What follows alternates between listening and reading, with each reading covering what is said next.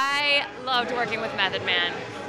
Honestly, he is a really good actor. I mean, I'm trained in the theater. I've made my living as an actor for a very long time, and he was as professional and as prepared and as on the ball as anybody I've ever worked with.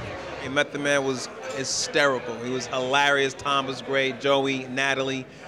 Direction was incredible. He's so lovely to work with. Like, I remember in the first scene when I'm like throwing shoes at him, and he would just like come out of it. He would be like, "Come on, Carmen, you can do it. Like, really beat me hard. Like, really, like own it, own it." I would be like, "Okay, I'll just throw my shoes harder at you." He's so nice, and it was like I love playing the bitchy wife. Actually, I realized I'm a little bit of a little bitchy, like this finger.